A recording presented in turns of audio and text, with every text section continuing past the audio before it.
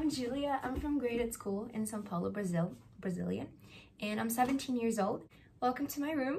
So today I'm going to be talking about fashion and how it's my favorite way of expressing myself. Out of the thousands of ways there are, I love it, and that's how I feel true to myself. So yes, exactly. Fashion is not only about utility, but it's about expressing your identity, your individuality, and it comes from the inside out. If it's true to you, it's going to be true to others. And fashion can unite people to feel part of a community or just have fun.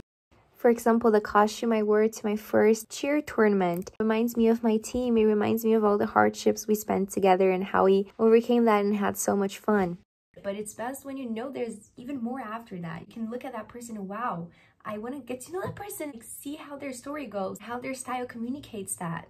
And now my favorite part, you can be as many yous as you want to be. Our identity is not only one thing. Someone asked me, Julia, describe yourself in one word.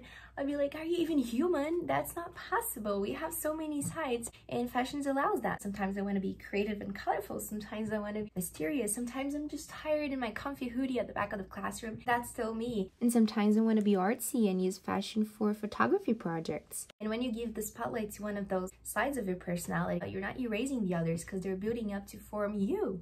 And that's okay, that's human. So last week I went to Providence. Yes, I went to Providence, and wow, I was just there sitting by Bruno the Bear, eating my chicken wrap and looking at people. Everyone looked so approachable and so like unique. And everyone looked like they had a story to share. I just felt so intrigued and I want to be there. I want to talk to those people once more. There was this one girl at the Green. She was selling clothes. I just wanted to talk to her. I was in the middle of the tour and maybe I'm just saving that will to talk to everyone for when I'm back at Providence. Maybe around class of 2026. We'll see.